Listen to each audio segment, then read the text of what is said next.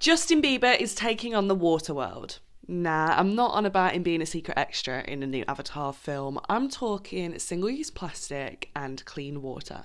My name is Bec and I'm an imperfect environmentalist. Here we chat through all things sustainability. But don't panic, this is a safe space and I have not wrapped my head around all of it either. The World Cup has ended and somewhere in the background Justin Bieber launched his new water brand Generosity. The Sorry singer teamed up with Micah Cravalho to provide alkaline water in refillable fountains and they're going to be dotted around the world next year. He said it's all about providing premium water while reducing single-use plastic, but why is picking up a plastic bottle got me wanting to apologise? Disposable plastics can't biodegrade, which means they can't be broken down naturally by organisms in our ecosystem. Instead, plastic breaks down into microparticles and contaminates the environment. It pollutes our water and even our food. A 2018 study by Incheon National University and Greenpeace East Asia found that 90% of salt brands sampled globally contained microplastics.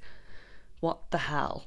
And even though chucking single-use plastic into the recycling bin, it seems like a nice idea, a 2020 study found that 9% of plastic waste actually gets recycled. The rest either gets burned or dumped.